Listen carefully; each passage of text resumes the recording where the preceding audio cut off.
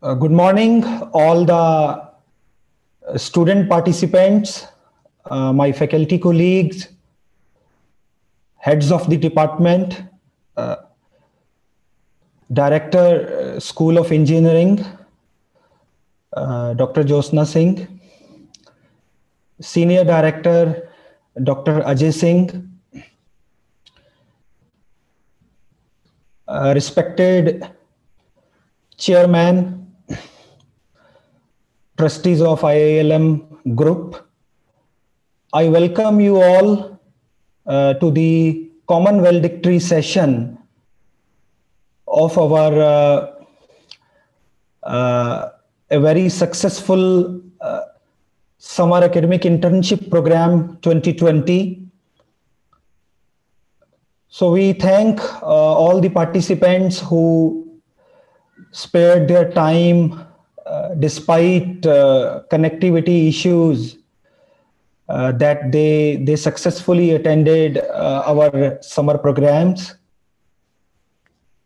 And it was a fruitful use of the time by the student participants.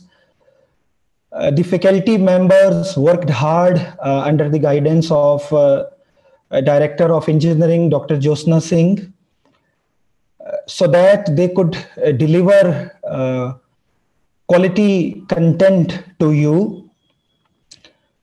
So in the present time, it was basically going tough for all to stay at home. And we are proud that IILM utilized basically the faculty members of IILM utilized the time in a very positive way and delivered highly technical, applied, and industry-ready content to you. So we have been looking at the feedback from the participants. The participants, they are very happy with the content, with the quality of the lectures, and some of the speakers were international speakers. So by sitting at the comfort of your home, you could enjoy the lectures by eminent persons. So I will just give a brief background to this common valedictory program. So basically, the different departments, which we will introduce, of course, later by Director of Engineering, Dr. Josna. So different departments organized the summer programs in their respective domains. So today it is the common valedictory program of all the summer programs of respective departments.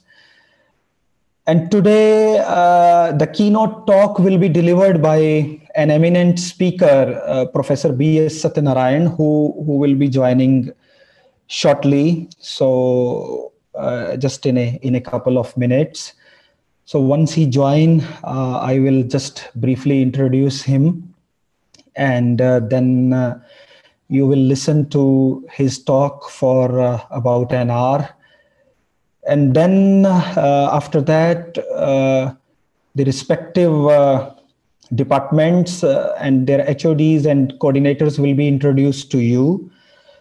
So once you listen to the talk through the YouTube medium, you can type your questions when the talk is going on, and so we will pick up the questions and we will try to answer the questions as the talk goes on. So, and the total program duration, today's program, it is about 2 hours.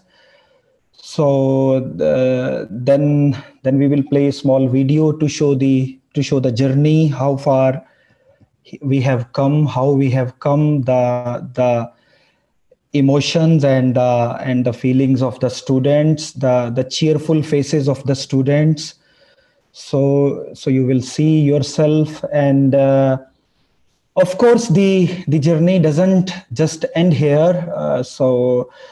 The students are from varied backgrounds, the school students, engineering students. So we hope that your association with IILM will continue in some way. So whatever is the convenient channel, and also through this summer program we could reach to the country. Sorry. Uh, Prominent institutions across the country, prominent schools across the country, and our efforts were well appreciated, which we could see from the feedback. And one more interesting thing, that in some of the summer programs there were highly industry related talks. So when the advertising was done on LinkedIn, Instagram, we have been receiving requests even from other industry people as well, that whether they could join the talk, and we were very glad to see that. And of course we allowed people, and so they also could enjoy the talk. So that was the format. And of course there are no boundaries to the knowledge gained. It is a ever going, or a continuous process, the knowledge transfer. uh, some of the topics, for example, might have been advanced for the students, but of course, if you, for example, in the domain of biotechnology, probably bioinformatics could be a bit advanced for some students, because to understand bioinformatics you need to cover a lot of fundamentals of biotechnology. But at least you could pick some terminology out of that. And then once you progress into your senior years, you attend a training program at that time, definitely it will be much easier for you to relate to the things. Similarly, in other programs, in robotics, again, some of the terminology of the microcontroller, sensors, the interfacing, various data ports could be advanced. But again, so you basically pick some points out of that, and later on when you do the things, you repeat the things, of course things will be much easier. Similarly, for mechanical engineering participants and civil engineering participants, again there were some of the talks were very at par. For example, some of the lectures were exactly those lectures which were delivered to a pure industry audience. For example, the lectures on die casting, the lectures on simulation of die casting. These were very advanced lectures. And because I also attended the lectures myself, those lectures were exactly at par with industry standards. Of course, there might be a little bit difficulty in understanding, but at least you are lucky that you could attend those lectures. And of course, when you basically progress, you will definitely, it will be much easier for you. And also, if we talk about the outcomes, okay, I think Professor Satyanaarayana has joined. Let me just check, just a moment. Just a moment.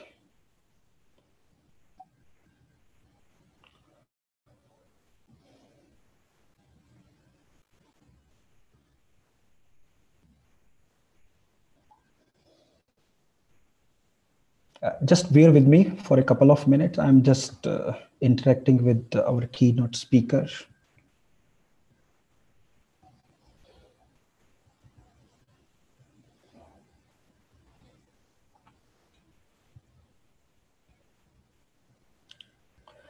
Yeah, so basically, if we talk about the outcomes of the program, one of the outcome is the internship part, the internship and the placement part. Now, internships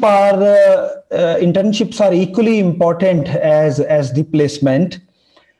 Now the kind of knowledge or the skills you have picked from this summer program. So now you focus on to your next step that you will use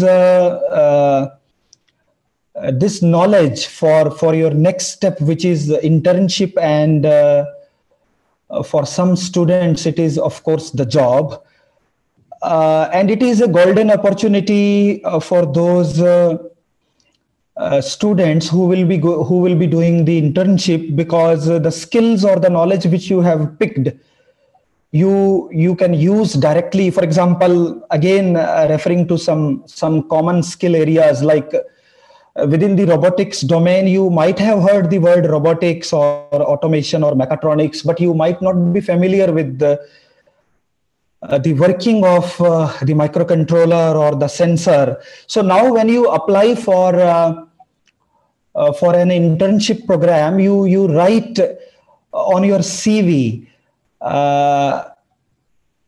So you write on your CV at the very top that you attended this program, and following are the skill sets you gained, and definitely you will have an advantage over other candidates, because what the industry is looking at nowadays, it is basically the skills which you have. You might have maybe multiple pages of the CV, but the HR or so our chief guest has just joined.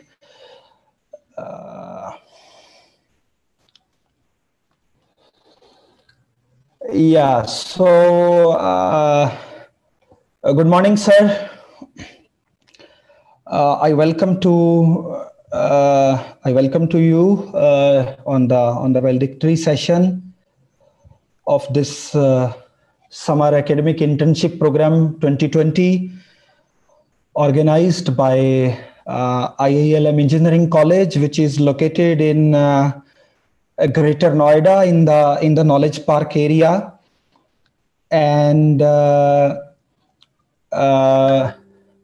this is quite a vibrant area.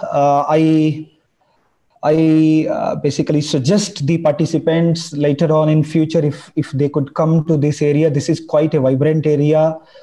A lot of academic institutions and connectivity to metro, Noida, Greater Noida Expressway connectivity, then the Yamuna Expressway connectivity, quite a vibrant area. Without wasting now time, I will just straight away go to our session now. So we are going to join Professor Satyanaarayana's talk soon. So let me introduce him. Professor B S Satyanaarayana. He is founder CEO in Satyabharati Consultants, Bangalore. He has 35 years of experience working in industry, R&D institutions, and academics.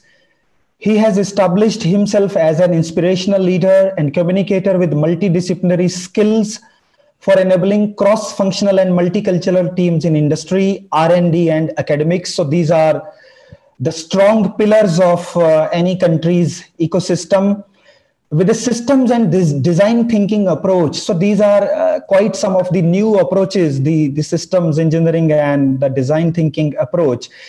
He has earlier held responsibilities including those of CEO, Vice Chancellor, CTO, COO, strategic planning, analysis and implementation, institution building and branding. So that is quite a challenging concept. Because everyone might have money, might have infrastructure, but branding is something very challenging.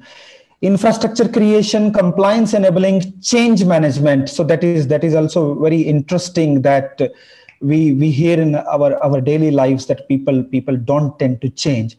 R&D, think tank head, and skilling.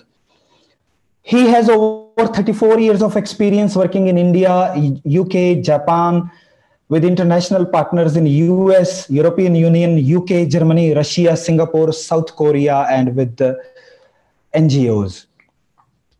The new team creations and institution building lead to mentoring of hundreds of managers, thousands of staff and faculty, and enabling over 25,000 students. He has published over 175 papers in journals and conference proceedings and delivered over 300 plus invited and contributed talks. He has been featured in print and visual media in India and abroad. He holds 4 patents, filed another 10 patents, guided 6 PhDs, and won multiple awards for leadership. Okay, then I don't take much of the time. Now I invite Professor Satyanaarayan. Sir, please take over the control. Thank you, sir. Thank you very much for accepting our invite.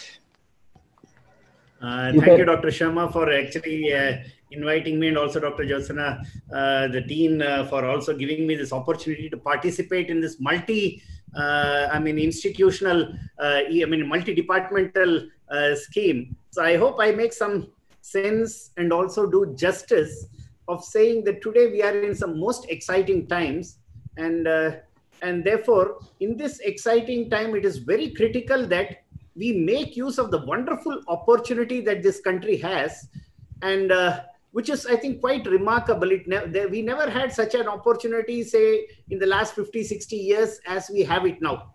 So the essence of my talk today is to convey that we are in a very exciting time. And everybody says Make in India does not happen. China is way ahead. Developed world, of course, has a large amount of technology. But somewhere we forget that actually we have huge amount of capability, and even in the most developed world, a lot of the activity is actually enabled by Indians, Indian students, Indian professors, Indian managers, and I am sure many of you know, many of the global, biggest MNCs are today headed, most leading MNCs are headed by Indians. So we do not have to, but why is it that we are not doing, or can we do something, is the essence of what I want to convey in this brief talk, saying that it's $1 trillion or even more opportunity. And anybody sitting even in an academic institution or in a small, medium enterprise or in a R&D lab in government can actually make things happen. And then as a small, startup organization, we have set up a vision to say that whatever, whether it is a service, product, organization, the way we can change is through our philosophy of teach, reach, and enshrine. I will not waste time trying to educate about it, because we want to get into the technology that we are teaching. And even there, I want to highlight that I actually will not really talk about 3D printing or additive manufacturing or various sensors, materials, technologies, embedded system, because I am sure over the last 1 week plus, you have spoken about it in detail. The essence of what I want to say is, how do we, through simple approaches, integrate them and make things happen in our own campus? Can I develop a next generation global product sitting in my college? I don't even have to be a university, because in most other parts of the world, it's happening. So can we make it happen is what we want to say. So the broad overview is, why is it exciting for us to talk about additive manufacturing? And that, especially as India is expected to be a global leader, it's very critical and twin that say we talk about this technology, and then because each one would have different passion. So I want to know whether my passion, whether I'm doing biotechnology, whether I'm doing engineering, computer science, mechanical engineering, civil engineering, is my passion linked to this? Or can I enable something in my domain of activity, from hardware to software to materials to even business process? So that's what we want to say, how it's a huge opportunity. And then saying, how do we, irrespective of what is the technology, how do we approach it? And then in a very simple terms, say what is additive manufacturing without confusing things. And overall, then finally show that in the last 7-8 years, I have had the privilege or opportunity to work with 2 to 3 institutions, and having worked. And in that period, we created about 1,000 crores of infrastructure, working with about 75 companies and making in multiple domains, business process, product, or even government planning, policy enabling. So I'll just share some of them. I'm sorry if I am fast. I'll try to be slow.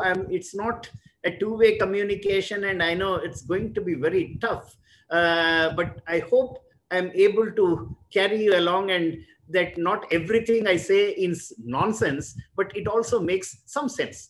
And so the essence, as I said, of my talk is to say we have huge opportunity, and additive manufacturing in all its facets is a $1 trillion opportunity, which we can make happen. Because there are so many facets to it, we can take whatever we can and make cutting edge product and solutions and businesses, not just for publication or to learn a skill for a job, but even to create huge $1 billion companies from our academic system. Because I just want to emphasize again why it is critical to do in academic system across the world. If you go even to Israel, Ireland, Singapore, let alone Korea, Taiwan, Australia, New Zealand, America, most of the cutting edge technologies are coming from universities who have very limited facility. After the proof of concept, it becomes a big industry's activity. So the proof of concept, depending on the domain, is anything from 35% to 50% of a product, technology readiness level activity. Great. So therefore, we want to talk about it. And if I have conveyed this information that it is very simple, we need to only understand even our +2 level fundamentals of physics, chemistry, maths, or economics and commerce, what we studied in school. And then our domain, irrespective of whether it is biotechnology, electronics, mechanical, embedded system, civil engineering, industrial production, we could actually join with our friends and do cutting edge. This is the essence, cutting edge technology, product, process, or enable ourselves for a job is what I want to convey. This is the essence. And as I said, you have already discussed too many details. So I would rather like to say, how is the education system changing? Why is it exciting to be in education to do cutting edge technology, or especially additive manufacturing? So whole of our education now in the 21st century, education 4.0, believes that actually we need to enable our education should first of all give us knowledge and skills, then be able to practice it efficiently, and then go into meeting the aspirations of ourselves and our parents, then local community needs, industry needs, and societal needs. So because even the knowledge is insufficient, I am more involved in the rote learning mechanism used for 18th century clerks, and I don't understand. After the exam, it is like literally doing kunjan in yoga. I drink hot water with salt, and then I put a lot of hot water, put some finger in my mouth, and then vomit it out. So just like that, we get a lot of information, vomit it out on the examination paper, and forget about it. But the 21st century calls for more advanced skills, where it says how to leverage your ability to think, your ability to communicate, your ability to collaborate, and more importantly, be creative, because product and process life cycles are becoming very short. So to be creative, to adapt and change is the key skill that your education should enable. And or in a modified way, the education essentially should say ways of working, tools for working. Now, most of the time, we are at the most looking at tools for working. But whatever is repetitive in the age of automation and Industry 4.0 will become automated. So just knowing a tool of working is no use. I should know how to communicate with my collaborator. I should be able to think about this and make use of it effectively. And more importantly, see that how do I develop product, service, solution for changing life cycle of people, for citizen, or overall my career growth. So the new mantra of Education 4.0 or across is that lifelong learning, ability to learn, unlearn, and relearn is a key requirement, and then integrate all of them with a multidisciplinary approach. So therefore, the additive manufacturing is one example of how multiple domains come together to make something very exciting. And I'm sure you all know that, depending on whose prediction you go, India is going to be $5 to $10 trillion in the next few years. And then soon we will have we already have 600 million people between the age of 15 to 35. And in the lifelong learning, when the education is going to be learner-centric, it is very critical that all these people get educated, and therefore the current 37 million in higher education is soon going to be 150 million people. Now, everybody is educated and again has to keep on changing. Therefore, it's very critical that we learn, we practice it in our education. So that is what is, that practicing should give us the excitement to do new things. And additive manufacturing offers that unique opportunity, and Indian education system itself is about a 220 billion opportunity. And as we go along, we'll see that there are a lot more opportunities in industry, and more importantly, now we are in an entirely new changed paradigm. The whole world is looking for alternatives for everything. So can we leverage this opportunity and move forward? I'll not talk too much about the new education draft policy as to why we should be talking about it. It expects that we will either have independent universities which are doing everything on their own, or we will have multidisciplinary educational institutions, and there will be not any more standalone colleges. And therefore, every college has to prepare for itself to be at the level of a university, or in the process of being a knowledge creator, developing knowledge comprehension, and also dissemination or advocacy of knowledge. And that's where, as I said, additive manufacturing is giving more than $1 trillion opportunity. And just another few minutes on the excitement as to why we have to talk. See, India for the last 1,000 years plus was always a global leader in economy, in materials, in production, in product and process.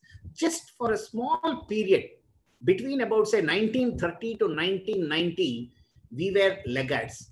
But once again, from 1990 or 2000 onwards, we are again within the top 5 in terms of purchasing power parity as a leader. And by 2040 or 50, we are expected to be a global leader and be anything from 10 trillion to a 40 trillion economy. And in that economy, services and new technologies, where additive manufacturing has a huge role to play, is expected to be about a 10 trillion opportunity.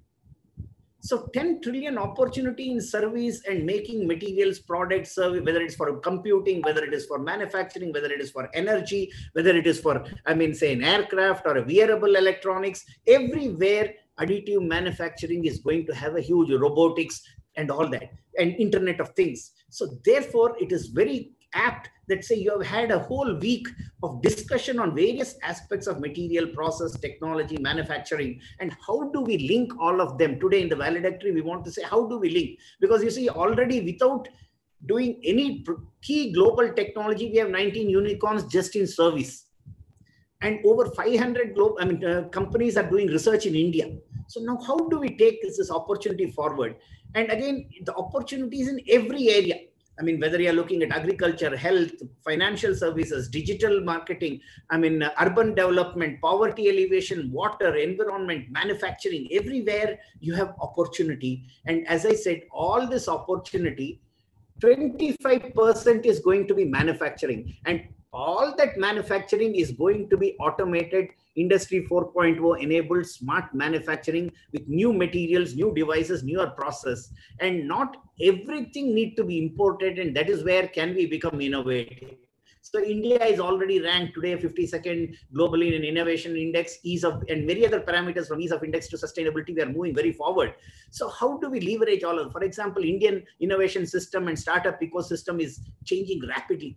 We had about 193 funding of 3.2 billion, last year. And so you see that, the small minimum size of funding was as big as 5 million. And fintech and many companies have already come, but we expect more to happen in future, and not necessarily in tier 1 cities, but even in other cities. And therefore, it is very critical we look at some of this opportunity. I will not waste time on talking all of this because we want to come to additive manufacturing. But to just say that, as I said in the beginning, when across the board so many technologies happen, we have contributed very minimally to innovation. And our academic, even for institutions and universities, for example, in 2018, US universities generated close to $3 billion just in royalty and technology licensing. and that is equal to all of higher education government budget of India.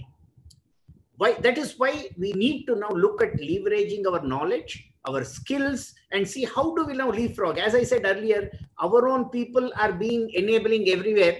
Countries like Israel and Ireland and Taiwan are global leaders, and Singapore in innovation, and Switzerland, and they hardly have few millions of people and few universities. How is it that they can do it and multinationals buy that, and why are we not doing it and only doing servicing? Is what, and we will not go into all this opportunity of education, but the key is today we are in the age of communication. Everything now, I mean, say broadband has literally come into our hand, mobile, anything and everything can be controlled, and every domain, I say even starting from as simple as agriculture is expected to grow exponentially. And because we are talking of additive manufacturing, as I said, I want to show application. If you look at from tractor to automobiles to harvesting to sowing to reaping to post-harvesting processes, every technology, these are billion-dollar opportunity happening, and this will need additive manufacturing at every stage. And similarly, I mean, the whole world is looking at sustainable development. So again, all of the sustainable development, you see, it is bringing everything, education, industry, finance, showing that everything is multidisciplinary. Or in general, I want to say, forget about sustainable development. We, as the most privileged people in the academic institutions, I believe, 1 in a million already. In the nation of close to 1,370 million people getting higher education or professional education are 1 in 10,000, and in better institutions, it will be 1 in a million or 1 in 10 million. So if we have 1 in a lakh or 1 in a million, so we are already unique. So it is up to us to create a transformation in this country, because there is so much of opportunity in every domain. And I say the opportunity is in everything. Roti, kapda, makan, urjas, or sampark. That's what. And in all of this, we can do so much of change. So can we make use of this opportunity, whether it is in production, whether it is in R&D, every area, and all of them together lead to product and solution. And therefore, and additive manufacturing again is one such example of bringing all parameters together for every domain. And as I mentioned earlier, multiple projections say India is going to be an outperformer, even though we have COVID. And COVID has actually given more opportunity for India to be an outperformer, in the sense that you see so many industries we are going to grow 2 times, 10 times, 20 times. So these are, and if this opportunity has to be leveraged, we should be in a position to leverage what we study, use it to implement products, services, solution, or even develop new solutions relevant to us. I mean, I don't mind saying this every time, wherever I go. I mean, we all know that we use missed call to talk to our friend, saying I have reached, because I have already paid 10 rupees or 50 rupees as a prepaid card. India is the only country where even now 90% people have prepaid. We already pay before using all the money and then use it, and when it is over, pay again. Everywhere else it is 90% is postpaid and 10% might be prepaid. So having paid, now I want to make sure I have reached a movie theater, I have reached a seminar, I would send a missed call.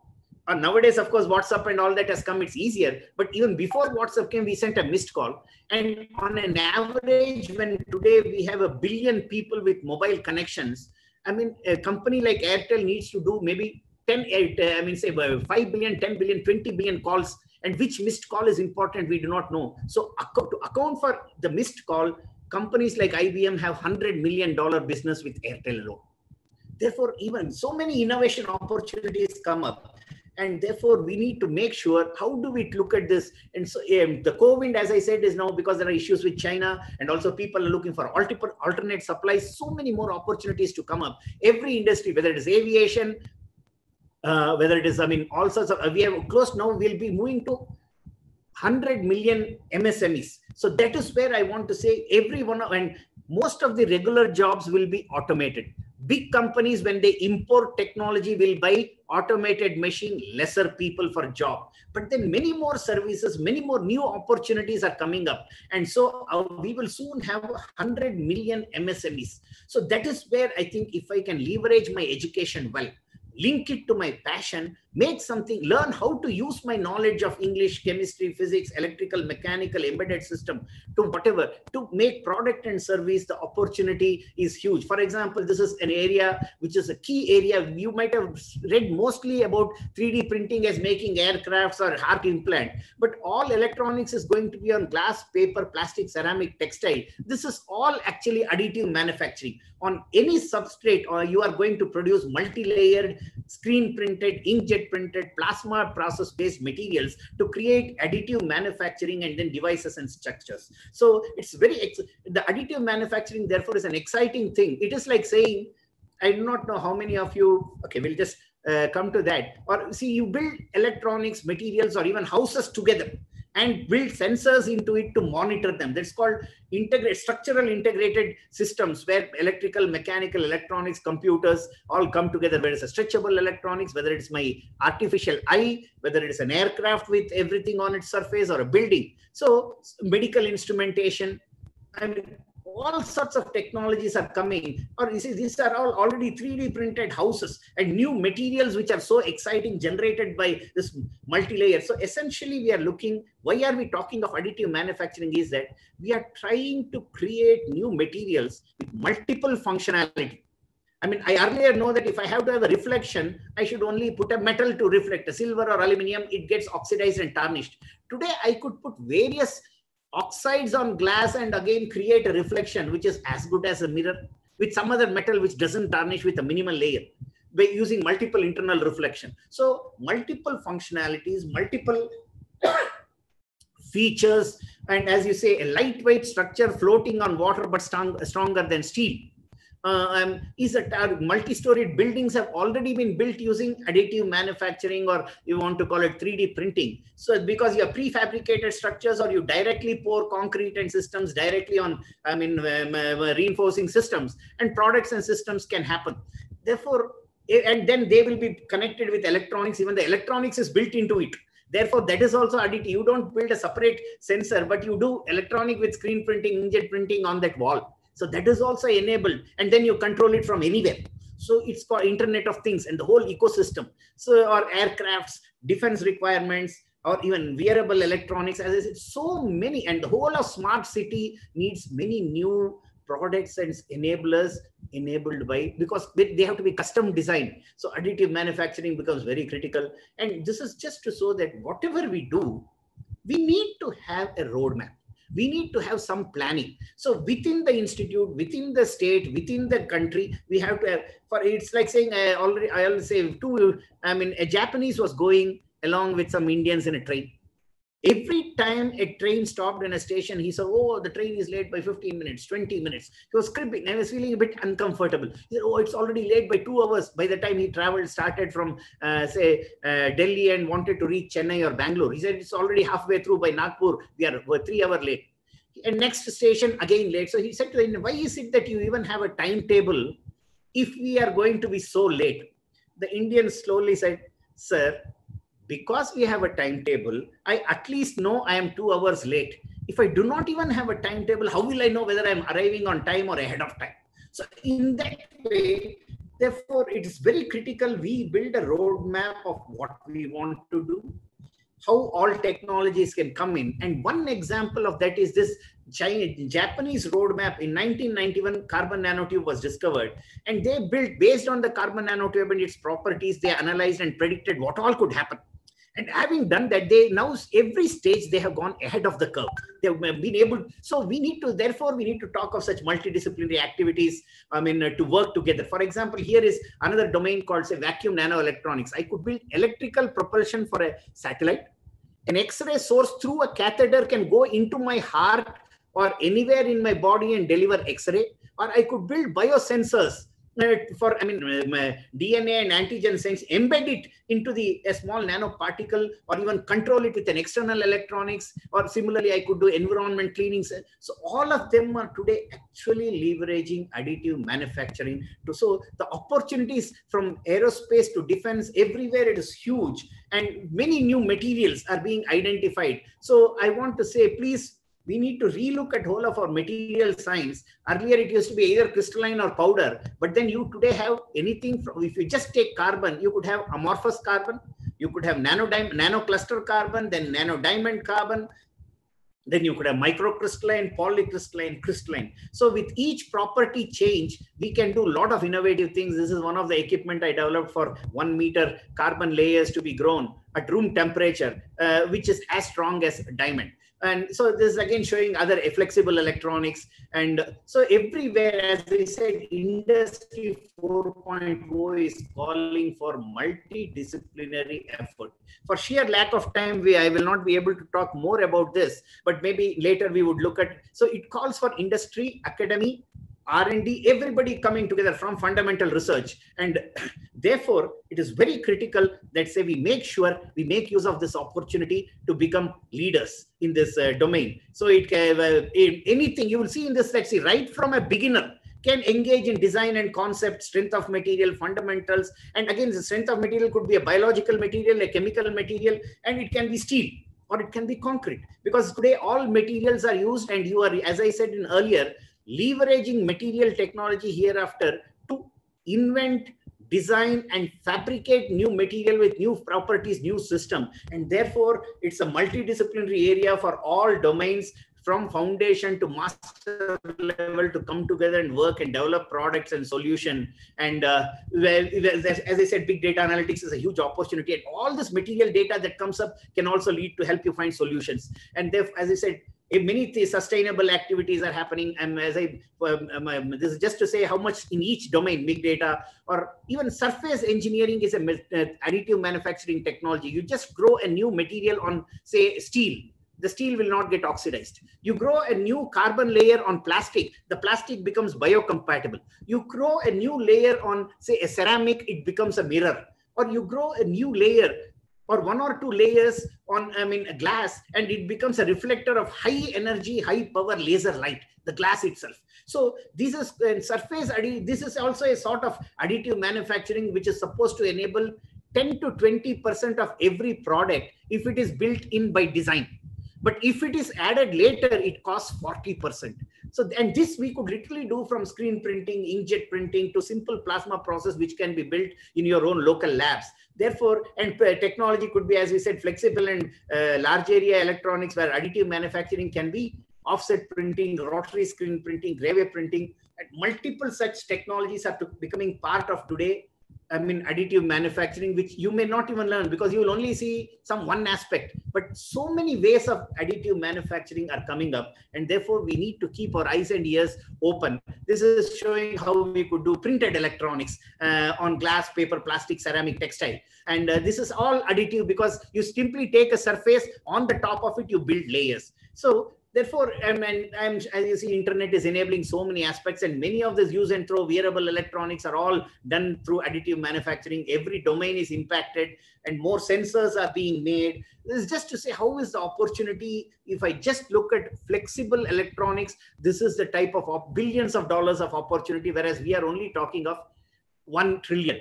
Therefore, can we now open up energy? Again, huge opportunity for clean energy products, not for solar power plants, but putting energy for my watch, energy for my wearable sensor, pacemaker, energy for my, biosensor patch, which will deliver insulin into my body, or energy for telling whether my heartbeat is okay to my doctor. So there was energy harvesting, energy, scavenging, or off-grid power is again a huge, and all that is predominantly leveraged actually by, say, printed electronics. And as we say, so many more products we have discussed, and the whole of India is evolving. And how do we this? If you can, I'm sure if you can look at this, you see some green layer, light green, yellow, and orange. You see how you build energy generators, energy storing system, driving electronics, sensors, or even MEMS structures which would start working one upon another. So this is another way of,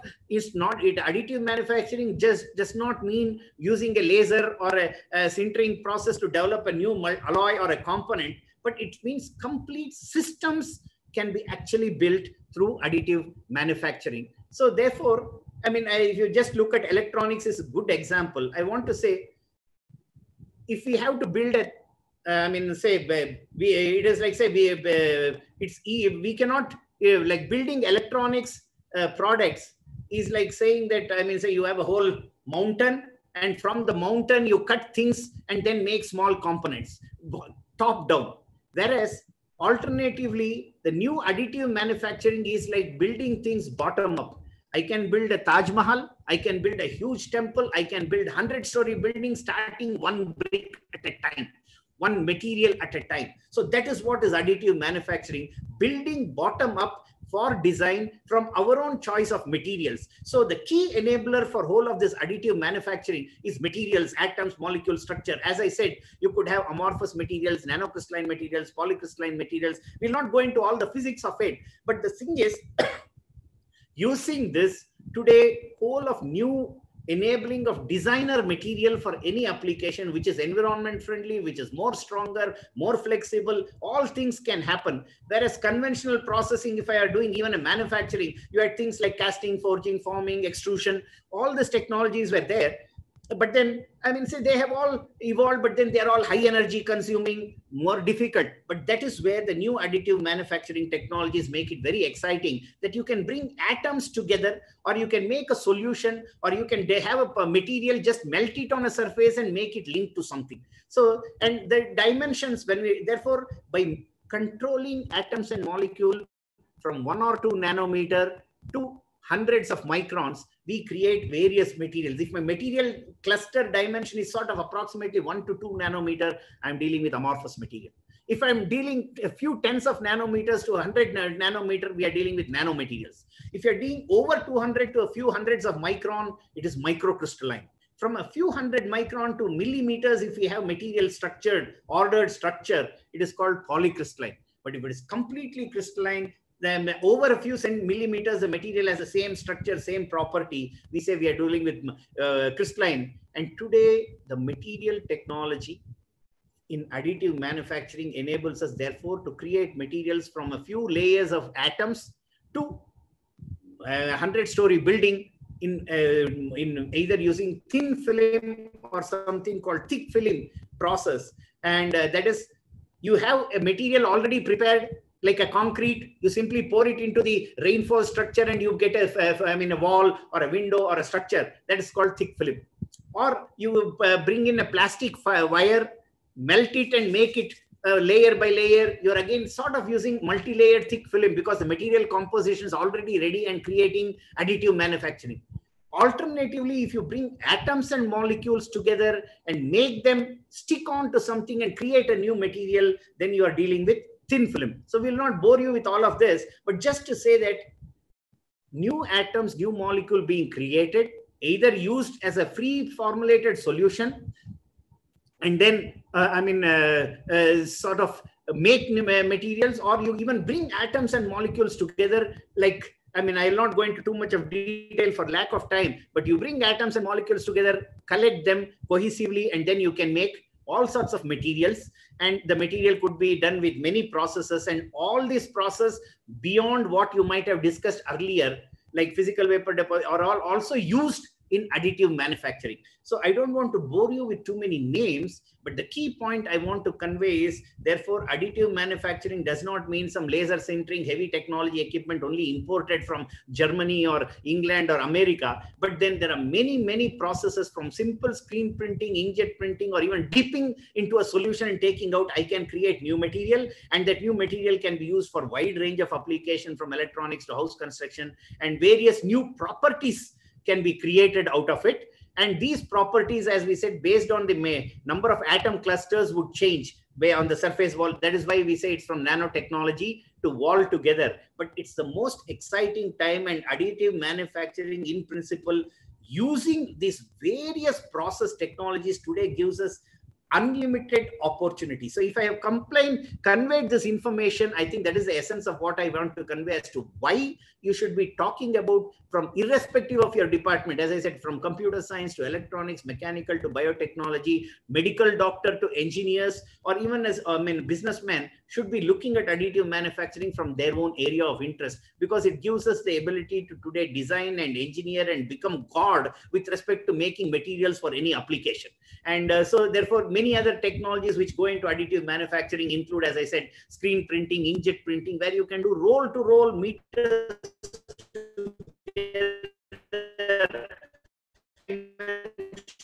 from micron to millimeters and meters. Manufacturing or build a sensor or a motor or an electronic circuit from medical implants to aerospace application on any substrate, including silicon, at 100 nanometer dimension. So therefore, all these are sort of various ways of additive manufacturing. We will not bore you with them, but just suffice to say that, and it can be any material, even live cells, human cells, to organic and inorganic materials are used. And this is again example of advanced hybrid additive manufacturing. So most of the conventional manufacturing was subtractive or deductive manufacturing. That is like saying you take Himalaya mountain and then cut it into small features and structures, or it is like building a statue out of a big stone. You cut so many things. Whereas building Taj Mahal, you build one brick at a time, and you can build a Taj Mahal, you can build a small house, you can build, I mean, a 30-story, multi-story building, and you use different materials depending on how you want to mix them. So therefore, the future of manufacturing is a hybrid of additive and subtractive manufacturing. Here again, we have just tentatively showed, like say, how some of them are combined together. But the key point is, for this to happen, everybody has to come together. Multiple technologies, multiple domains for every region of application have to come together for additive manufacturing. And it's an exciting journey that and it's lot more to come. And therefore, we don't have to worry if somebody has already done something. Now, what is the approach to enable it in a simple way? Can we do something? Is next 10 minutes, 15 minutes, I would like to highlight and show, so that, because I think we started around 10:15. We'll finish by 11:10 or so, and then have discussion. Is to say, how do we approach this? Can we, in our own education system, because it's so exciting, billions of dollars of opportunity in every domain, how do we do this? Is a huge challenge. And that's what we want to say. And that is, the whole point is, today, every domain, as you have seen, from heart implants to aircraft propulsions to, I mean, X-ray sources to multi-story building, are leveraging multidisciplinary approach. Therefore, we cannot be standalone and say, oh, I am a computer scientist, I only know programming. Oh, I am biotechnologist, I can only do this testing to say whether this, DNA exists or not, or I can do a PCR to test whether from the small amount of solution, whether actually there is this particular, DNA or whatever which is causing, or antibodies exist or not. But then I have to understand, we have to bring everything together. And I am sure you all know, let's see, for example, malaria is a huge problem even now. And the developed world did not have it. Therefore, countries like India had to suffer. So a mechanical engineering professor in MIT, what he did was, he was talking to his friend over a cup of coffee, and the friend said, you see, how does malaria happen? He said, you see, a normal human blood cell of 3 to 4 micron size, when it gets malaria, becomes inelastic and becomes 7 to 8 micron. And it doesn't lose it is now inelastic. This was the concept. So what did this professor do? He built a small funnel in micro dimension, a huge opening with, say, tens of hundreds of micron, where he could put a few picoliters or nanoliters of solution, and then a channel which was, say, less than 4 micron. Because a good blood cell which is not infected by malaria will simply, because of elasticity, will adjust itself and flow through the channel. Whereas a inelastic malaria affected cell will not go through, and it will stick at the neck of the funnel. And see, and then you could see it now, because it is 5-6 micron, you can actually see with a mobile phone. So he said, instantaneously, even say 15-20 days before my malaria aggravates, I could find malaria. And therefore, this is now a whole of mechanical engineering, inelasticity, molecular electronics, biochemistry, biomolecule activity, and image processing, signal processing, all brought together to identify malaria molecule.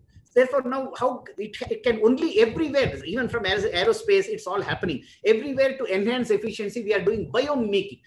Because our human body is very sensitive, we are trying to mimic our body's capability to have more efficient sensors, more controllers everywhere. So therefore, it's again, as I said, all domains are calling for multidisciplinary activity, and that multidisciplinary activity can only happen when we start working together. And it cannot be like blind men looking at an elephant, but all of them, whatever they see, they have to bring together and therefore find out what is the effective, shape or size of the elephant. And therefore, it's a huge opportunity. Can we put this as a process or plan in our academic system? A head of an institution joins with other faculty and say, what is your interest? See, we all want to do in our university or college, all of this, how do we bring everybody's interest to 1, 2, 3 aspects of local? Rest you do your own choice of research, but at least for 5 things can we work together, 10 or 15% of my time. And then, therefore, this calls for a transformative outlook. I mean, it cannot be business as usual and hope everybody is saying the world is going to be different. So I want to call this as the device for enabling systematic and sustainable innovation in any environment. So first of all, if something has to be done, first we have to see, is there an effective feasibility for making, I mean, that is where the science and technology comes in. Once it is feasible, then I want to see that it does not harm my environment. I have to see, is it sustainable? Now, once it is sustainable, to become a product or a solution or a service, we have to look at the economics of it and viability. That's also great. But then see, host of the current products, solutions, for everything were done for the rich man in the developed world.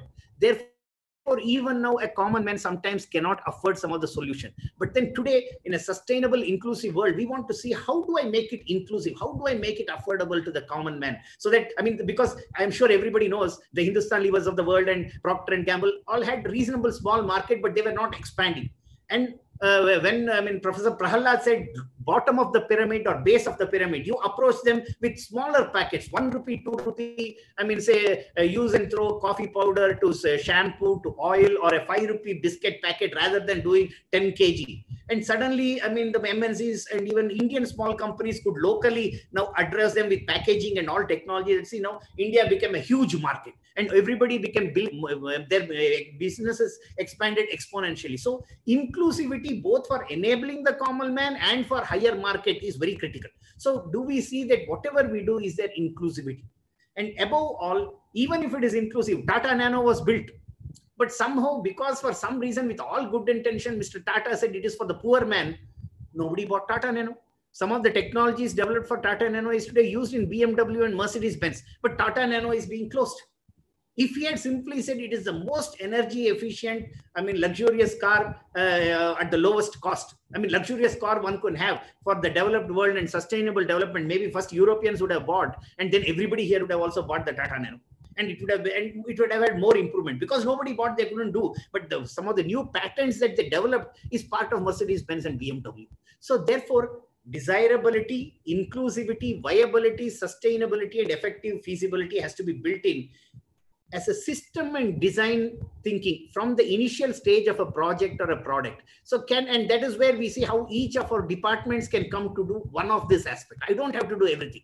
And can we do this through every assignment, every project, so that a cutting edge product can possibly happen in my department? So I call this as device to enable sustainable innovation. And it is applicable for, as I said, any product, any service, but it calls for cross-functional, multifunctional, cross-cultural teams, creativeness and adaptiveness and inventiveness to coming together.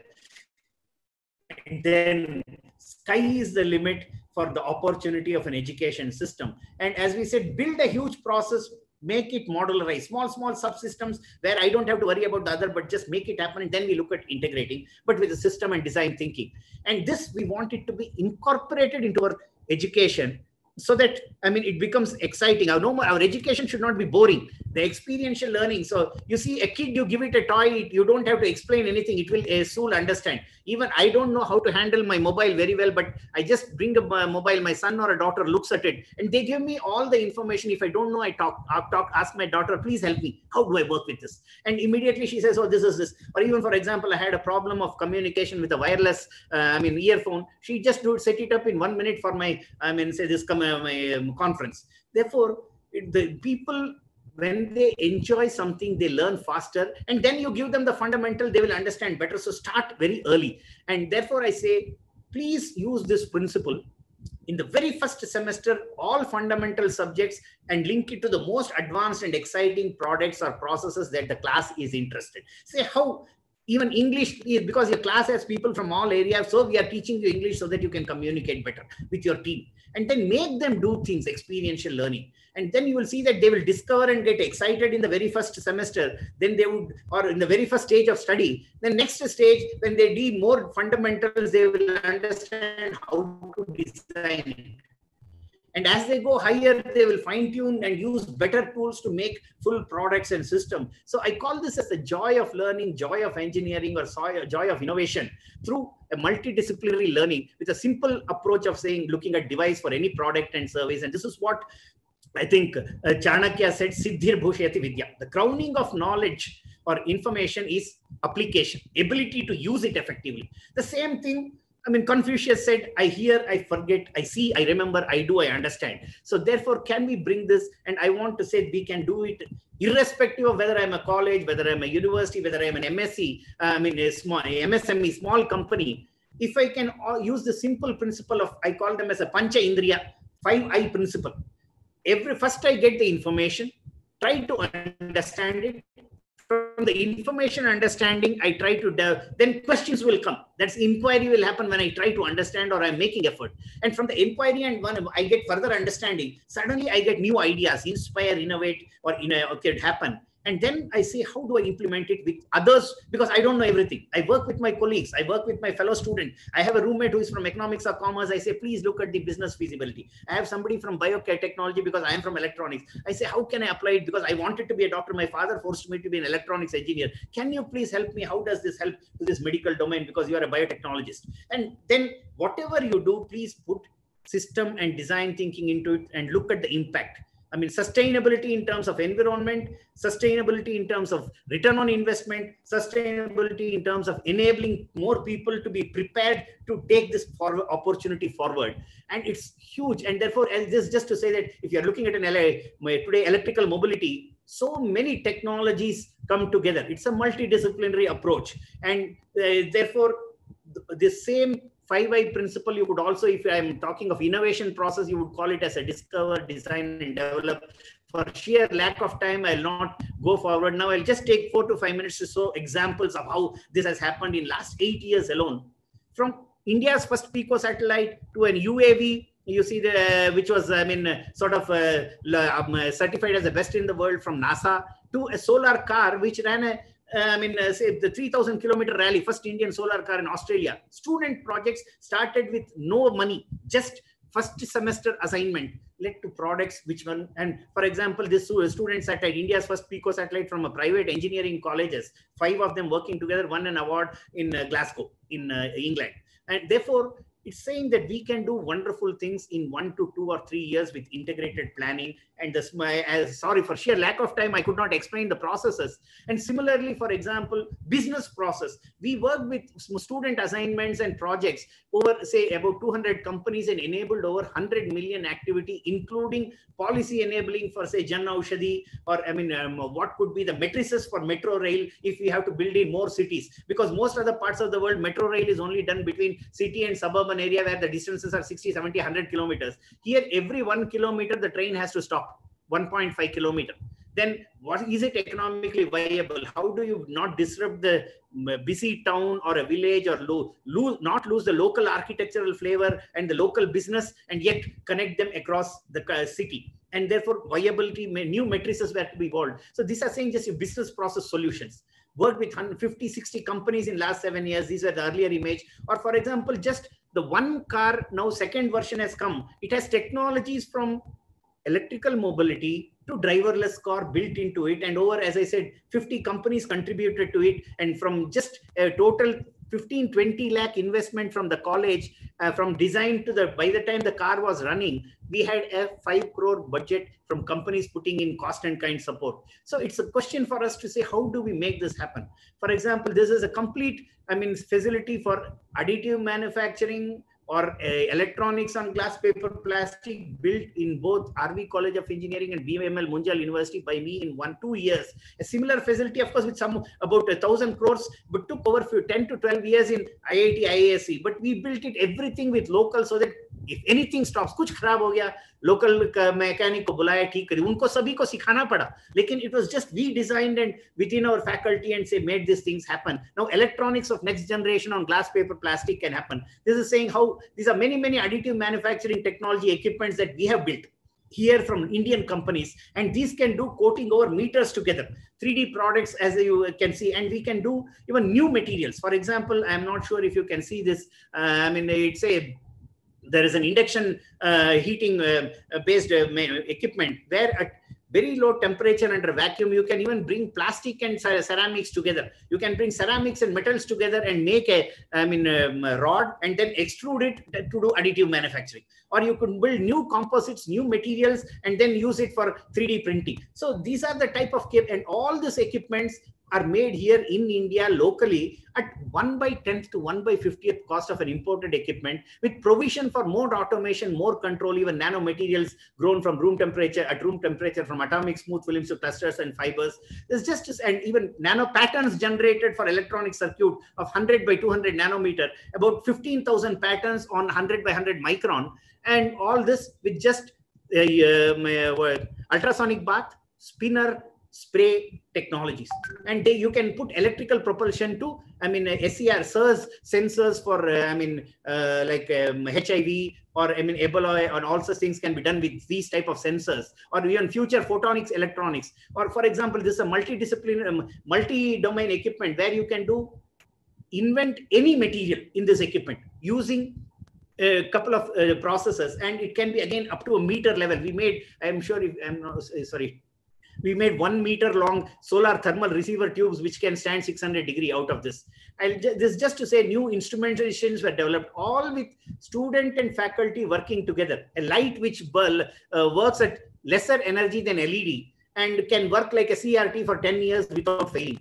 So this is just to say, so many things can happen. And from the very first year, we excite students into all of this manufacturing by introducing this as part of example of, physics, chemistry, mechanics, electrical engineering, engineering drawing, electronics, energy efficiency. And from there, they build complete products and systems, from IoT to building car, or even a drilling milling process. We put a tachometer, an energy dynamometer, and all that, and vibration meter. Get this data.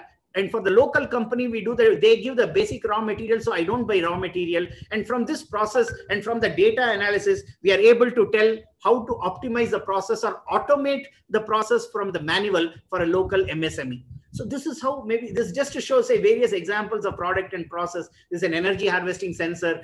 Just now, my PhD student has delivered. We did projects for 4 companies in this, which is from electrical electrodes from ECG EEE to energy generation from a carpet on the floor for another huge global electronic giant. So, or medical instrumentation, a smart stethoscope, which can do things of so many other instruments within, of course, the initial product was big, but this whole thing can be encapsulated into a very small, or even developing, tools for surgery, practicing surgery, sitting anywhere. So this is just to say that opportunities, sky is the limit. Or this is, for example, a complete center for printable electronics or additive manufacturing being set up in, say, IIT Kanpur, and they have developed various nanomaterials also there. And similarly, we have used some of this technology to create sustainable campuses in every institution that I've worked. In 2 to 3 years, we have created sustainable campus in energy, water, and waste management. And again, biology, biotech experiments, environment experiment, chemistry, civil, electronics, mechanical, and computer science came together to create sustainable campuses. And so that it even led to migratory birds coming into our campus. So the key point I want to convey as I conclude, I'm sort of just about 1 hour. I was told it was 1 hour, and I'm sorry I started late.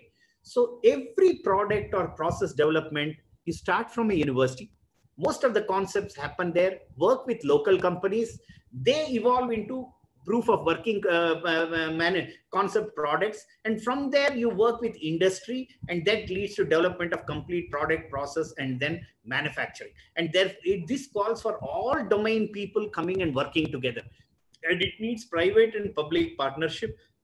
It can never happen. That is why even in spite of all the money, even IIT, IISc, all of them put together, see, exceptionally knowledgeable scientists, great students, they go to any other part of the world, do wonderful things. But then in India, we cannot name 5 or 10 products to have come out of all of our education system. But today, if we can look at this with a simple approach of multidisciplinary approach and bringing system and design thinking together, As I showed, we in last 8 years worked with about 300 companies. 75 companies invested close to 300 crores in the institution that I headed. And of course, I had to request all my friends. And it's all only bringing whatever they like. No, never force anybody. It has to be by choice. And students got excited and they have all started new companies. We have built new products. And then today we have created an ecosystem for next generation disruptive technology just in these two colleges. Most people may not know it does not have a brand, but already the technology exists, or whoever did that already is working in best of companies or best of universities across the globe. Nothing stops any college or any student to look at this multidisciplinary approach and work with a local company or find a solution for their local issues. Then sky is the limit. For example, you see here again, global semiconductor is a huge, one of today's leading semiconductor manufacturing company. So you see from material processes, device architecture, design technology, I mean, focus, even for managing of the things to sales, they work with multidisciplinary local teams and global teams, seamlessly work together. And therefore they are able to, with a systems approach, from the design stage to the sustainability, end of the life cycle, everything is interlinked so that nowhere do you get a problem. So anything we do, if we bring the system and design thinking, even in MSME, for example, I didn't show here, but in some of the process equipment, we have developed technology where sensors can be manufactured, electronic sensors with circuit. But those dimensions will be in just microns and millimeter in an MSME in India with all Indian equipment. If they are willing to do it. So that is this is just to show that just like in Israel or Taiwan or Singapore, we could, or Ireland, we can make things happen. So irrespective of what you are working, services, product, domain, can you please bring in this idea of Pancha Indriyas or the 5 senses or the 5 eyes for education? And if you use them, you will be able to work on any product, process or service. That is, whenever you get an information, thorough it steadily. And when you thorough it and start understanding, or even if you partially understand, it should lead to inquiry and questions. When you look for answer to that inquiry, you will get more insight than what the information gives. And that is what is big data analytics actually. And then from that insight, now if you're getting a new idea, inspiration, ideation, innovation, please make that happen. Now, proof of concept, as I said, in any domain, you typically, whether it is aircraft, whether it's a ship, whether it's a medical instrumentation, you say TRL levels, technology readiness levels. These way, you say it's for any domain, it can be anything from TRL level of 8, 9, 10, 12, or 15. So the proof of concept, irrespective of the domain, can be anything from 35 to 50%. And then from there to the product is the next, anything 60 to 50, say 65% to 50% or 45%. So all this can happen only when we work together. So can you please put these questions into anything that you want to do, whether you want to study, has this all happened? So then am I ready for exam? Or has this happened? So am I ready to develop a product? Or is my even course ready so that my student will be interested and excited about this? And then from the output of that, because we are in outcome-based education, now it is no more education or content delivery, but it's actually learning, understanding and using. So having done this, in my assessment as a teacher or in my assessment of a product, process or solution, did it first lead to curiosity? And from that curiosity, was there critical thinking? Have I understood it well? So I call them as the Navakavach, or the 9 shields, which will enable me to deliver a product, service, or be employable, or be a communicator, whatever. So have I understood enough with critical thinking that I can communicate it well? And to do the unknown things from my side, collaborate with something. Cumulatively in our collaboration, can we do the creative thinking? And then in this, we cannot be complacent. We have to be ready for change. Continuously, we have to be improving. Even if I put initially some specification, as I do development, can I keep changing the specification? Continuous adaptation. And then overall, I never say, oh, I know everything, and so we are satisfied. No complacency or not feeling, oh, content, okay, I'm a professor banana, mujhe nahi karna. Acha, 60 number aa gaya, mujhe aur kuch nahi karna. Never be content. Be anxious or be, I think it was Andrew Grove, the Intel CEO, he said only the paranoid survive. So you have to have that excitement and that bubbling nature inside. Or for example, talking today, unfortunately, I'm not meeting people, but I had butterflies even before I was started to talk, to say, can I convey so many multidisciplinary systems together? I don't know if I've done or not, but at least now I'm on the end of it. But I think I've said something right, and maybe everybody would have understood some aspect of it, if not everything. And therefore, no complacency or contentment, and above all, see that how do all domains converge to deliver meaningful solution. So this is, I think, what additive manufacturing offers, with, as I said, from materials, from processes, from programming to control to sensors to, I mean, everything, I mean, even business opportunity. Therefore, it's a multidisciplinary opportunity. Any domain people can combine, and so many things are changing in this new sustainable world development or progress. See, we are going to move to, if we put 17 sustainable development, if I look at health, it says prognostic health care. It means before I get an illness, I should know I will get an illness and I will take something, medicine. More importantly, we want to go to prognostic food as a medicine, because even the way I take food and the process I do cooking, I want to be sure it is healthy food, nutritious food, that I will not even get a health issue, even before taking medicine. So, or similarly in everything. So it's, if I am building a building or a machine, I want to do prognostic integrated structural health monitoring. That is, build sensors and process into it, that even with a slight small change in vibration or a noise of the drilling or milling, I know that my tool has become blunt. So I cannot get now 10 micron precision, but my product will become 15 micron. So I have to stop this and change a tool. Or if I'm doing, I mean, a medical implant, I should know, see, this is biocompatible, this is not compatible. So this, the structure needed for this biocompatibility is 2 nanometer. My tool should tell me, okay, you have to stop your production here because this already reached the surface roughness. So that is where you bring in all domains of activity together. And it's an exciting time to be in education. And never, I think, in the last 70, 80 years, we had so much of opportunity to do even a small thing and see that it changes the whole world or impact the world. So therefore, and additive manufacturing, as I said, is a key enabler. I would say it's a major enabler of most of these changes happening, whether it is in textile, whether it is in electronics, whether it is in house construction, whether it is in machine building, whether it is in aircraft, whether it is in a car, everywhere. I mean, these is going to implant, and the opportunities, as I said, is unlimited. It's mind-blowing, or it's, the only limit is our imagination. And therefore, if you could leverage this, it is unlimited opportunities, and we all can be involved in Make in India. As I said, for so far, India progressed without our support. But this is for once a unique opportunity to make things happen. I'm very sorry we have not been able to communicate directly, and also we started slightly late. I just stopped this. I think we are sort of exactly 1 hour, 3-4 minutes more. I'll stop it here, and happy to take any questions, and hope it was informative and exciting enough for all of you to look at, or at least trigger something in your mind. That's it. The key point I again want to conclude is to say that, see, you all have to just remember, whatever your area of work, there is huge opportunity, but you need to collaborate with your friends in other domain. And even if you're in the smallest MSME company or in college, which has as minimum, there are so many free tools. At least nothing should stop us from designing and simulation.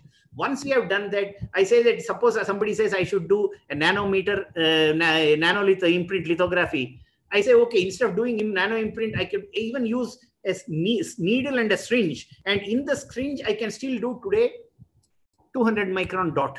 So can I start with a syringe and a needle and make a solution, and do that with the dot and make a device, additive device?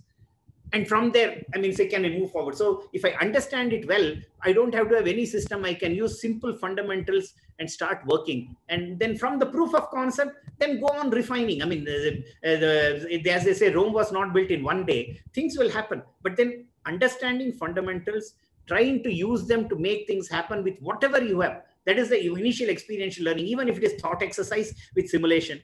And then and let it be every assignment, every semester, you actually should plan for one product for a given class with the subjects that they have, or one solution or one aspect of a solution with a bigger product in mind. Every one of us could be innovators, inventors, and we could be, as I said, if India has taken 70 years to create 19 unicorns, and most of them in the last 1.5 years, the amount of opportunity that comes, we could create hundreds of unicorns, or we don't even need 100 unicorn. I would say we need the 100 million MSMEs were 100 crore, 200 crore in his own local facility environment, then we are enabling the whole nation of inclusive innovation, and everybody could be rich and happy, and also enabling people. So it's a mind-blowing opportunity if you can look at additive manufacturing as a key enabler for whatever your passion. Thank you very much.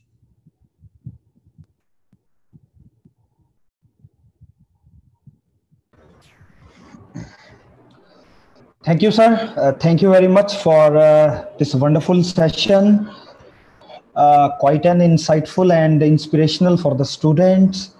I request the students and faculty members that they watch the session again at their leisure, looking at each of the slides meticulously, then doing a critical thinking that what they can do with respect to the each slide. So can we take just a couple of questions? I will just tell you in the reverse order. The question is by Aditya Srivastav. Sir, why microprocessors are not made in India? Yeah, I think we are actually making microprocessor. I mean, we do a few microprocessor at a very low level. I mean, it's happening. For example, SEL Chandigarh today has technology of up to 180 nanometer. And I mean, at a smaller level, we are doing, I mean, microcontroller, microprocessor. I mean, at some level, we can actually do them. But then at higher level, yes, we don't. And because it has become more, the developed countries invested huge amount of money. India, for some reason, did not give enough importance to electronics when it was putting enough money in nuclear energy and some of the defense requirements, or even put facility in space. At that time, some of the best Indian scientists who left India today heading most of the global semiconductor majors across the globe. We had the best people, material scientists in this country. You see, C.V. Raman invented, the Raman phenomena. The Raman phenomena is essentially to say that if you could incident a polarized focused light, when you look at molecules and you look in the polarizing capability, then even in 1 in a million probability, you can find the structure, it will reflect and show that this element exists. Whereas a normal microscope or normal process would only give me in 1 in 10, 1 in 100. And today, therefore, Raman's, and it's a non-destructive process because you shine light, you get reflected light. And today, this technology is a non-invasive process for quality control to medical diagnostics to production and all sorts of things across the globe. But we don't make Raman instrument in India. We don't have optics in India. Likewise in semiconductors, so we sort of neglected it at some point. I'm sure everybody knows, even in 82 when the Asian Games happened, most of the components for color TV for Malaysian and Taiwan companies went from India. Today, we don't make even that sub-components, whereas, as you rightly said, microprocessors happened outside. So it is maybe a policy planning lack. And when there were opportunities, even in 90, again, I think it was lack of imagination in policy planning, either from the government and equally from industries who have profit, they did not invest. Today, we are looking at it, but then today the advantage is because you can still use embedded system and FPGA technology to create our own processors, even from, it is like saying, I buy the brick and then build my own house. You can still create, for example, IIT Chennai for Indian microprocessor has developed an open source based technology where it is very secure than most of the process. But yes, manufacturing, we are at least 15 generation behind the world. When 3 nanometer technology happens, we are only doing 180 nanometer. But sir, you don't have to worry about it. Lot of opportunity besides this in additive manufacturing. Yeah. Sir, just continuing this question, if we talk about the scale of investment required, for example, India is buying a lot of advanced weapon systems in terms of aircraft, howitzers, missiles, aircraft carriers. So if we compare the scale of investment, if we put on one side the total investment in defense deals maybe in the last 10 years, and if we talk about the scale of investment required for setting a complete electronics manufacturing ecosystem, so what are your views on that? See, there are 2-3 things. That's where, I mean, today there are, as per globally itself, I mean, there are only hardly 5 to 10 semiconductor fabs which are viable. Though there are many more, but most of them do smaller level. Major fabs are hardly 10. I mean, maybe Intel has 3 or 4. Global Semiconductor has something. TSMC, USMC have something. They are the major ones. And but then we can, their fabless company like ARM, just from their architecture and system, can now have customized exclusive processors built in TSMC, but to build their own requirement. So on one side, we need to look at design and try to see if we can create some of this requirement and use the design probability to create secure processors at the processor level. But then as we are moving into this IoT age, and I'm sure if everybody of you, I'm not sure how many of you have looked at something called International Roadmap for Devices and Systems. You please go to IEEE site. It is called IRDS. Anything from material to devices to, controls to logic to memory to even some of these new devices like, for IoT, MEMS, sensors, electronics on glass, paper, plastic, flexible electronics called Beyond Moore are all discussed there as a technology roadmap. So we can look at it, do a cost analysis and say over next 10 years, even in a small viable way, build some of this ecosystem for IoT with security. Because you see, you could have the most secured processor built, because today we do IT embedded system design for everybody. But I buy a sensor from China, and that sensor, what does it communicate without my knowledge? I don't know. It's actually done with a 10 or even a 1 millimeter technology and with some signal conditioning circuit.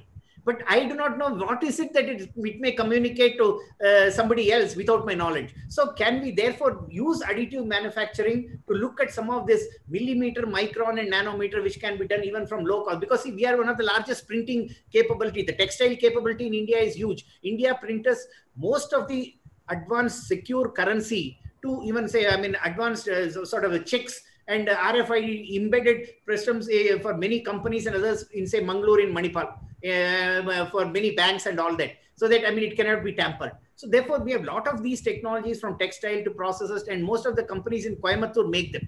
Companies in Pune and Bombay have capability or similarly high. So can we link them to build the ecosystem for the emerging area with security?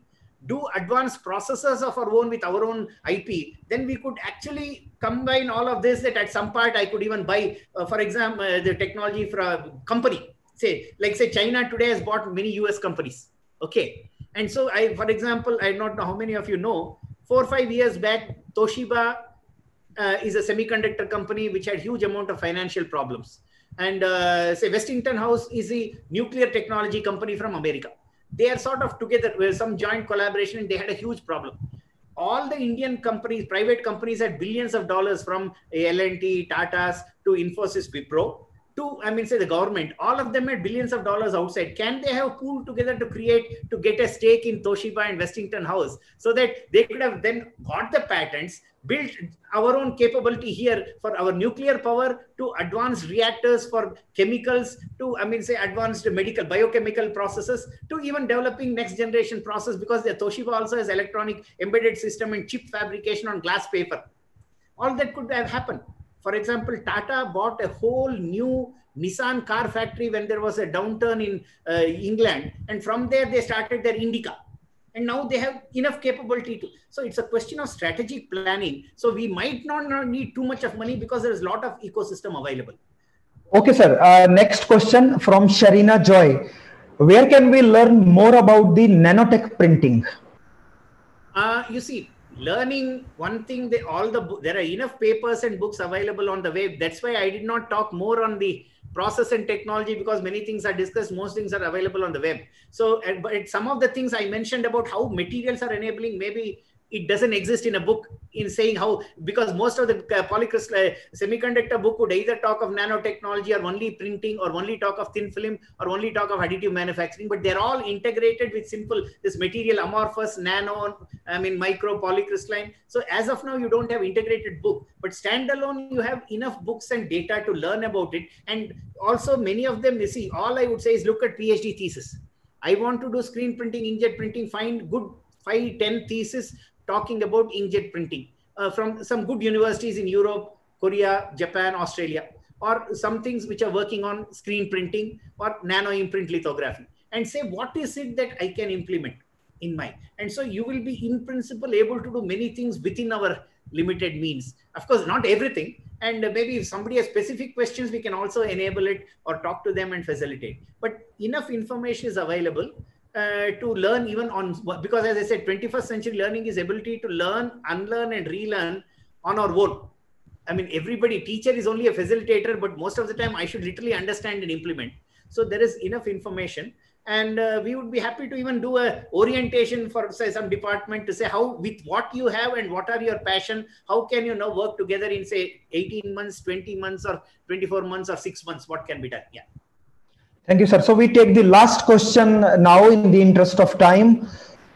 So Professor Satyanaarayan's email ID is already shared. That is on one of the slides on this lecture. So you can contact him directly for any guidance or mentoring. Okay, so this is from Aditya Srivastav. Additive manufacturing is $1 trillion opportunity, but it is expensive too. No, that is why I said it's not expensive. As I have shown, most of the equipment that I have shown in what we have done, we have made it in India. A 1,000 crore facility effectively we created in 20 crore. But some of this can be done as a first proof of concept. See, if I can show a proof of concept, people will invest. If I can have a already proof of concept of material and a device, I can send a proposal, I will get money. But if I say, please give me so many crores to buy, nobody will give. So that I can do. Even if I have inkjet printing, screen printing with some 10-15,000, I can do. I mean, say the PCB layout equipments are available for a few lakhs. And from that, I can create patterns and do things. So many, depending on what I want to do. And as I say, or if I want to do molecular material with even a syringe, I can plan and make solutions, disperse them with appropriate pressure and do. Therefore, the most complicated technologies, if I cannot implement it in the simplest of ways and convey it in the simplest of way, I don't understand it. That is Einstein. Okay, he said so. That therefore, if we can understand, initial proof of concept can be done for additive manufacturing. Does not, as I said, mean only laser based, nanoparticle fusion or a polymer. Even polymer based 3D printing today is available for 10,000. Okay, ABC feed is available for 10,000, and students are making it from do it yourself kit. So therefore, many aspects of additive manufacturing and equipments can be made in India, depending on what you want to do. Anything from 5, 10,000, 15,000 to 1 lakh, 2 lakh to 15 lakhs, or of course even crores. I mean, depending on the level of complexity. So it's a question of trying to say, what is it that I want? Then additive manufacturing. That's where we want people to look at this large area, flexible electronics, additive manufacture based components, products, solutions. To be looked at, and also look at higher energy also, where defense and other areas can invest on some of them, but others could happen even in every system. Yeah. Thank you, sir. Thank you very much for the wonderful session. So basically, the idea is that do not look directly at the equipment, whether it is a 3D printer or any semiconductor fab. Look at the problem, look at the challenge, look at the innovation. So if you are able to present your ideas or your problem at a suitable forum, you will definitely get the equipment. Yeah, so that is not an issue. Thank you, sir. Thank you again. Thank you very much on behalf of IILM fraternity. I thank you. Thank you very much. So the students and the faculty members to stay tuned. So we will start with our next. Thank you, sir. Thank you very much. Thank you very much, Dr. Jyotsana, the Dean, and also Dr.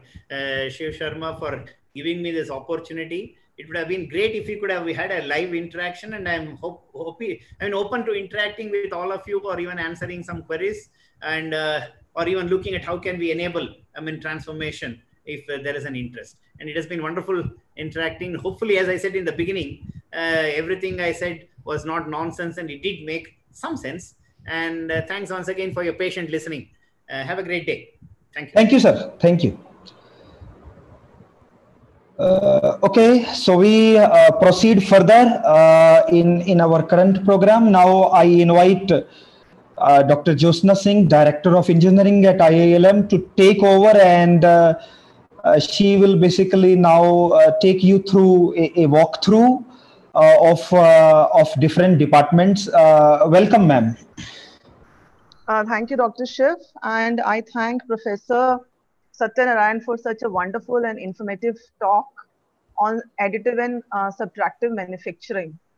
You have rightly communicated every concept which you wanted to serve, and this talk is very relevant to latest industry trends, and we should always learn and adapt to keep ourselves fit for the changing demand of the industry. So that is true for all. So good morning all and very warm welcome to the valedictory session of our 1 month summer academic and internship program. So today we are at the end of this 1 month long program, which has started on 11th of May and it is ending today on 6th of June. So we have delivered 5 specially designed custom-made programs to technology enthusiasts. Technology is something that can be learned at any stage of life. If you have the passion to break the boundaries and you want to innovate, then you can learn technology. So there is no age to learn technology. So we have delivered 5 programs. The program on data science and AI, then the program on automation and IoT. The next program was on the latest technical aspects in plant science and bioinformatics, then additive manufacturing, and all the areas in mechanical and automobile and civil. The last program which we delivered was on fun with basics, chemistry, German language and mathematics. So these programs were specially designed looking at the dynamics of the industry with the aim to train and educate the workforce of our country, which is definitely the workforce as the youth of our country. And at IILM, we always aim to train our students as well as the faculty members so that they can utilize their learning in the development of the self or as well as the development of the country. So by delivering this 4-week program, we feel satisfied and accomplished that we have met the objective with which we have started our program. And I'm also very fortunate to have a wonderful team who have worked day and night and delivered such wonderful program and made it a success. I'm also very grateful to all these speakers who have delivered very insightful technical talks on current technologies from various reputed industries from India and abroad. Thank you very much. Today at this platform, I would like to personally thank each one of my team members from the Summer Academic and Internship Program, SAIP 2020. So I would like to start the first team from CSC department for delivering a successful program on data science and AI. Dr. Hemlata, she is the team leader of computer science program. Along with her team, Dr. Manjula, Ms. Swati, thank you very much for delivering such a successful and wonderful program to the participants from all over India. Thank you very much. Moving ahead with the next team, I would like to thank the team from Biotechnology department, Dr. Pallavi. She is the team leader of this program, Bioescalator, which they delivered it on plant science and latest technology in bioinformatics. So Dr. Pallavi, along with her team members, Dr. Roma and Dr. Abhinav and Dr. Nitin, for delivering a successful program in biotechnology. I would now like to thank the team from Electronics and Communication department. The team leader is Dr. Vanya. They have delivered the program on automation and IoT, Automate Your World, along with Mr. Piyush, Mr. Avdesh, and Dr. Astha. Thank you so very much for delivering this program successfully. Moving ahead with the next team of mechanical, automobile, and civil, they have combined, they have delivered this program in a combination of these 3 streams, mechanical, automobile, and civil. Dr. Shiv and Mr. Ranjan, they are the team leaders, along with Dr. Shatrughan, Ms. Ankita, and Mr. Gaurav Sharma. Thank you very much.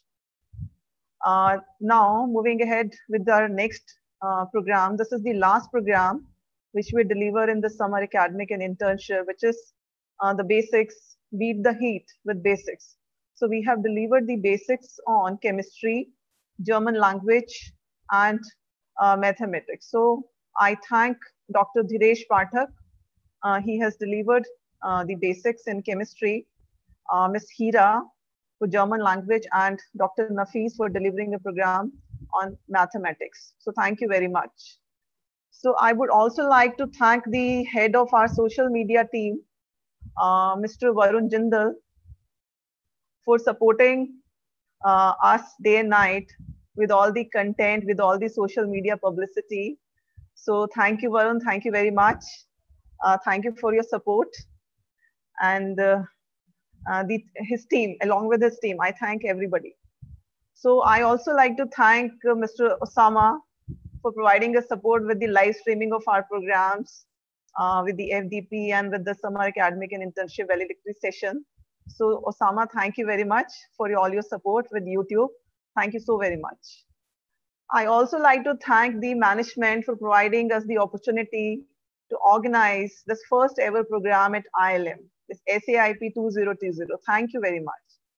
I thank the entire participants from different colleges, different schools, different states of India, and few are from abroad also for attending this internship program and for attending most of our sessions and also for maintaining the discipline. Thank you very much. Hope we are able to meet your expectations. Thank you. We would like to end the ceremony with the glimpses of this first month's program from different departments. We have created a video out of it. So we would like to end the ceremony with this video. And I request Dr. Shiv to please play the video. Once again, thank you very much. We would look forward to have you with us in our forthcoming programs. Thank you so very much. Dr. Shiv.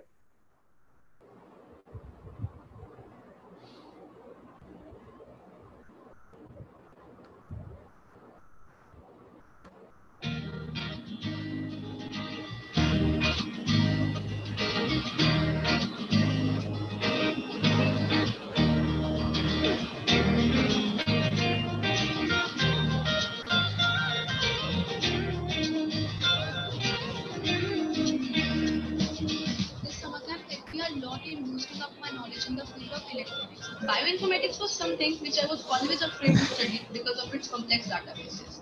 But thanks to the teachers in this program who really made it easy to understand. I am very thankful to IILM College of Engineering to provide me a platform to gain knowledge. In these sessions, we get to know about the manufacturing and working of many electrical objects and the scope of electronics in industrial area. The expert lectures from renowned scientists was a positive point in this program, and I would always prefer to join such online programs from your side. It was very informative and it was a very great program. The guest lectures were very interactive. It's really appreciable to the efforts and hard work that has been put in by the organizers, and I would really love to attend all the future further programs and projects that will be held by IILM. We are also provided with different types of videos, PPTs, notes, assignments, which were also useful for me and beneficial for me.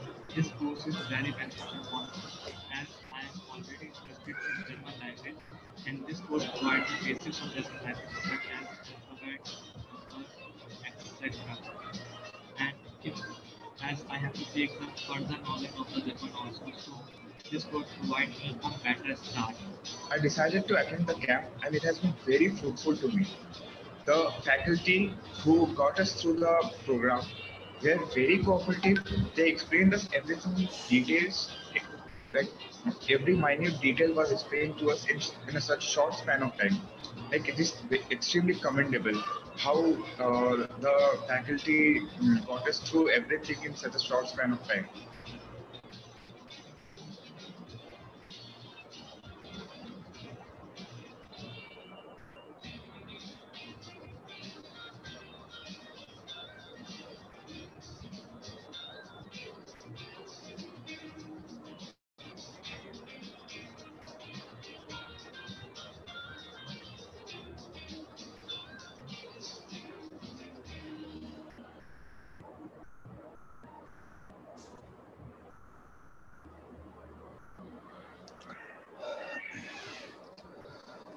Okay, thank you very much for tuning into our YouTube channel for this conclusive session or the valedictory session, what we want to call it. I hope that all the participants, they had a wonderful time here, and they will take the memories of IILM for long. And also please keep on checking our website, that is IILMCET.ac.in. In future also we will be coming up with the more exciting programs, and also we invite you to join us physically whenever we organize our regular annual Tech Fest, Cultural Fest and Sports Fest as well. And also we do have an active MHRD Institution Innovation Cell. We keep on organizing lectures and several competitions on behalf of that. So just keep on participating there. Okay, so goodbye to all. Thanks for this wonderful journey. Thanks for coming along. Goodbye. Have fun. Now just focus on your exams coming up in July. Goodbye. Goodbye all. Goodbye all. Thank you very much.